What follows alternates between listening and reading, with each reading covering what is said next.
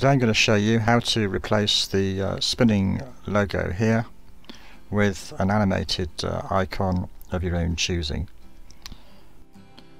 So first we need to find an animated GIF file. You can look on the internet for that, and then load it up into OpenView.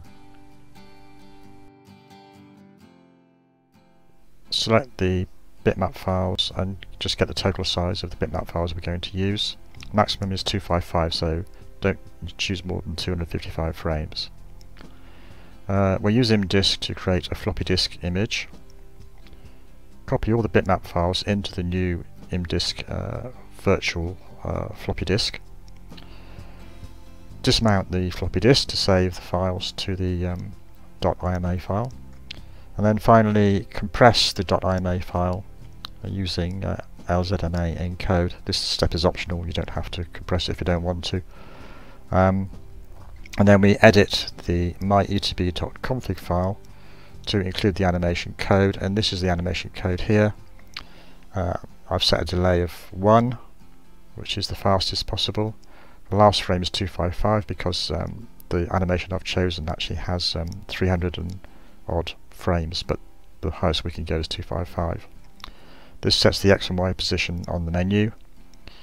So I looked on the internet and I found a animated GIF here called bean.gif, and I've got OpenView already installed on my system, and I've also got imdisk on my system. So the first thing we need to do is to split this animated GIF into its component parts, and we can do that with OpenView. So here I've opened the bean.gif in OpenView, and you can see it's playing there. So I'll create an empty folder on the desktop here called Mr. Bean, and we'll do options, extract all frames, browse to the folder, make sure you've got BMP selected, and click start. And we should now have in here the frames, and you can see there's actually quite a few of them, 332 to be exact. Okay, we can get rid of OpenView, we don't need it anymore. So here's my folder with the extracted bitmap files in it. We need to find out how big this folder is, so if I select them all and do properties, it says it's about 9.5 megabytes on the disk, so it's going to be at least 9.5.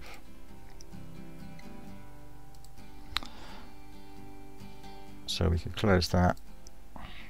So now we need to run imdisk, and we need to create a floppy volume. So on the desktop, so I'll make a file called bean.ima on the desktop, and the file's got to be at least 9.5. So let's just make it 10 megabytes. It shouldn't matter too much if you make it a bit bigger, because we're going to compress the image anyway. So it's 10 megabytes, and we need to make it a floppy, and then click on OK. So it's now made the image, but we need to format that. So we give it a label of bean, and it's fat, and it's 10 megabytes. It should be pretty quick to do. There we go. So there's the volume. Now we need to create a directory inside here. You can call it whatever you like. But it's just because you can't have a lot of files in the root of a fat volume. So if you create a subdirectory first, you can put all the files in here. So now we need to copy all the files into here. So I'll find the Mr. Bean files, copy them, paste them into there, Okay, there they are. So I can close that down.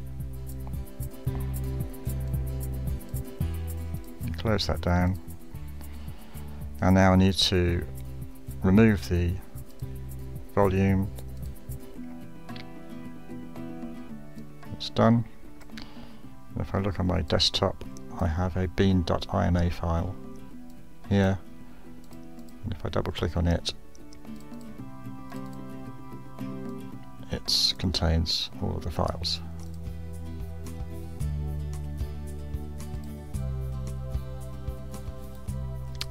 Okay, so now we have our bean.ima file, but it's best to compress this to make it a lot smaller.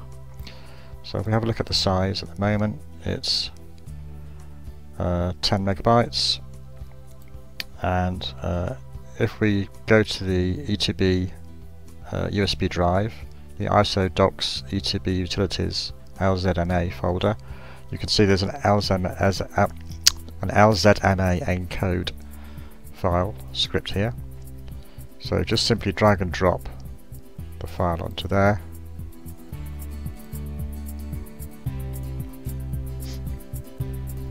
It'll say, do you want to delete the original? If you say no, and that will have encrypted this file. So there's the original file.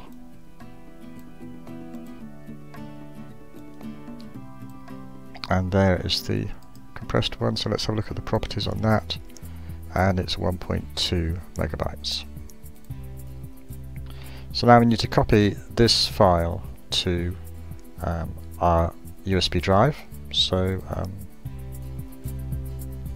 you can see I've got bean.ima here, so I've copied it here.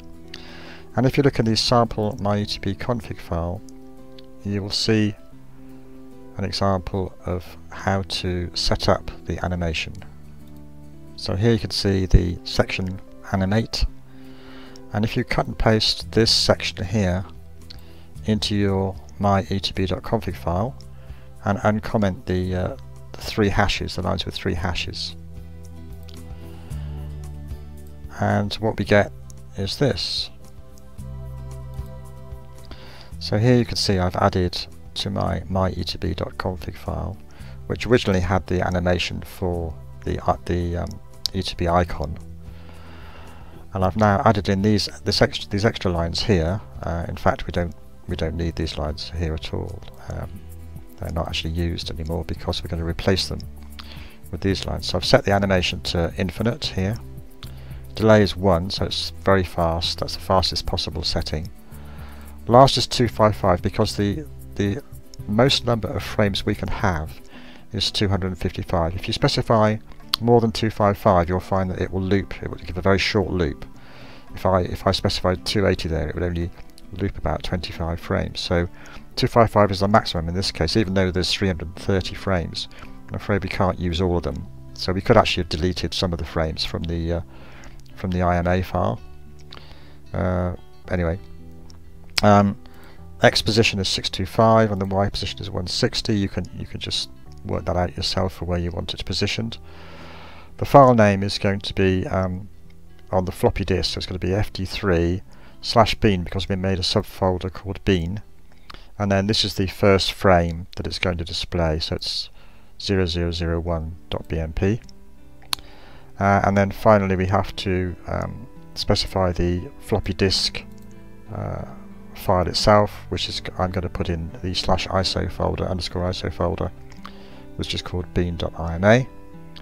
So we'll save that and we'll see what that looks like now. It displays 255 animations, then it will continuously loop round.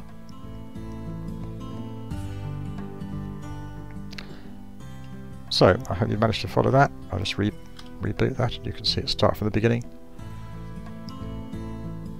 So that's how to set up an animation.